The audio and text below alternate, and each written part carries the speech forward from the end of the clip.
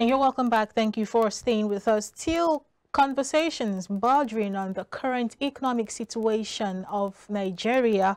The situation, of course, is still biting down on everybody, employed, unemployed, small business operators, of course, to say the least, a very perplexing situation. Inflation continues to worsen the cost of living of the populace, eroding the purchasing power of citizens with no succor in sight, even though inflation is a concept that affects all of us. Most importantly, high inflation is hostile to even the economy. More lower-income earners are likely to replace healthier food options with what is available, which could be toxic and detrimental to health. Because cost of living crisis affects more than just our bank accounts, it hurts and affects mental health as it increases worry and anxiety. We have a public health expert to talk to us about this in person of Prince Badamosi. Good morning, sir. Thank you for joining us. Thank you. All right, we had this conversation sometime last week, and you did mention how that not all food, natural looking food out there is actually natural. Some of them are genetically curated. And kicking up from where we ended it last week, I want to believe you have plans for that. So please let us hear more about it. Yes, I was trying to talk about the available food on Nigerian shelves. And at a time like this now, we say people just go for what they can afford easily. There's no time to select the best food that you want. You're driven between this is what I want to eat and this is what I can afford to eat. I will try to say anytime you see any kind of fruit or food, mention maybe mango, maybe onions, whatever, they have 3 types. I mentioned local, the very best, but they are not enough in supply. They are mentioned hybrid, which is enough, but then I mentioned the 3rd type, which is genetically modified organisms, and they are not good for consumption. I mentioned the reason. They possess a certain gene. That gene can be transferred to animal upon consumption. We, of course, we are one. Then that gene is resistant to antibiotics. So the world campaign against it, and I'm afraid now going to market now, that's what we see. What do we have now to say, okay, this is what I want, this is what I don't want. So judging by the effect of this subsidy, now people now go to market and this is beautiful. It look big, look attractive, but yes, you can afford it. So if you see the one that is big and is a bit expensive, we want to say, let me go for this one. So at the end of the day, now it's brought back on you now having a gene that's resistant to antibiotics, which means it has a very high side effect. If it has an infection that is the pathogens, the pathogen that disease-causing organisms is bacteria, you need to administer antibiotics. And now, in administration of antibiotics, it will not have effect if somebody is resistant to that antibiotics. All right. So what's the options now? I mean, I know that growing up in food and nutrition class, they would say fruits and vegetables are the best things you can do for your body if you continue to eat them consistently.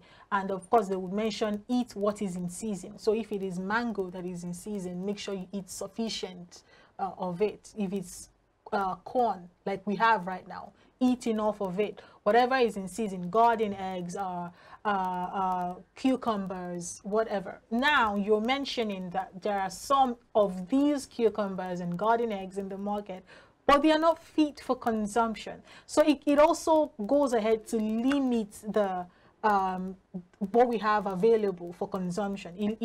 And that is if you even have knowledge of what the difference is. You did mention how to notice the difference, but if I buy, say, if I go to the market and I buy like 3 or 4 cucumbers, I ate 2 last week, and I still have 2 in my fridge, and they are decomposing. I have eaten 2 already, so they are in my system.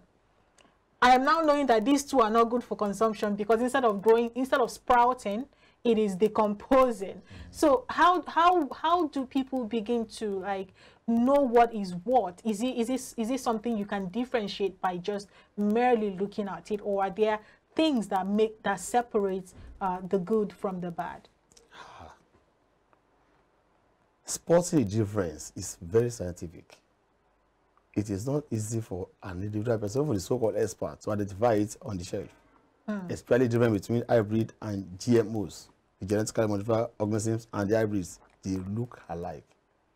The major difference is when they get to your house and the time comes to sprout, it will not sprout one. Because this is the major difference. See, the major difference is that hybrid will reproduce, but the output of hybrid decreases as generation increases. Know what I mean? I mean, if you plant now, for example, you plant maize, the first generation we call the first filial. If first generation gives you maybe 200,000 tons per hectare, then the next one will give you like maybe 150,000. It will be diminishing. The third one, 100,000. The output decreases as the generation increases.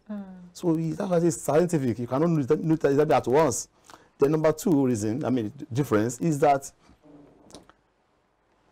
the hybrid and GMO look alike on the field. They will have seed, they will bear, high yield. Then at the same time, they will have what do you call it? They have flowers. But when they don't have seed, mind you, when you plant the seed of a GMO, it will never ever germinate. You see? But on the shelf, it is highly unfortunate that, I'm sorry, you couldn't know it. That's why I say government policy is important. They should not allow the sale of that one in the public. At a time like this now, every G can add. Human being must survive. You see, people go all out, to see whatever I see, I eat. And I tell you, it's having effect on our health. In fact, that's the more reason when some people say those who live in the village, they live longer, because they have access to only local seeds. But in the city here, you agree with me that you go to, we have access. People, even those who farm from those are creating of the country, bring their produce to Lagos for sale. So we have access to so many different kind of products. All right, now you talked about very important issues, and sometimes it's scary because, like you talked about the genetically modified stuffs, they do not have, you can't plant them, they don't have seeds, right? You can plant them, but they won't germinate. They won't germinate. Yeah. So now for the average man who wants to buy vegetables from the shelf, I'm telling you, that's the reality. You cannot be able to start saying you want to differentiate because the mindset is, I want to buy these things. Are they fresh? Yes. Can I have them? That's it. So when you bring these things home, perhaps you start consuming them and perhaps reserve the rest for future usage.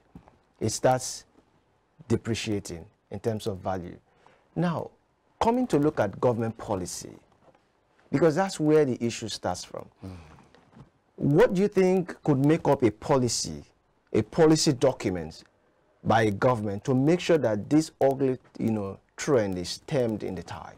Yes, government is the business of, when you look at the Nigerian Constitution, the number one responsibility of federal government is to provide food, security of food and properties to the citizens. And to be fair, in fairness to them, the Ministry of Agri, they have a department that supplies seeds. So it is their responsibility now to making sure that we have quality seeds. Hybrid is good enough. Can give up, but that GMO, they should restrict it or even ban it. Where is the GMO coming from? That's the question. Is it smuggled into the country, or how does it come in the first place? It's not smuggled, but it comes through normal process. Which process? I think the Constitution just still allows it. What did you call it? It's still allowed. It's legally imported.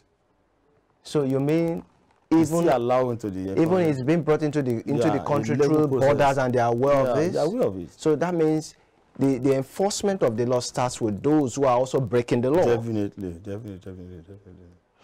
So, wow. Sorry, let me understand the situation. Okay. Knowing the effect of these GMOs, knowing how that it makes human beings very resistant to antibiotics, and knowing the role antibiotics play in healthcare in individuals, they know these things, and then it is still being legally allowed to be. I don't. Please make it make sense, Josh. Because we're on air. Excuse me, we're on air. For you to say that even it is legally allowed to come into the country, understanding the hazard it does to the human health. So we in public health sector campaigns against this. You get my point? We know it. But it's like, I don't know, I cannot really say why it has not been fully stopped.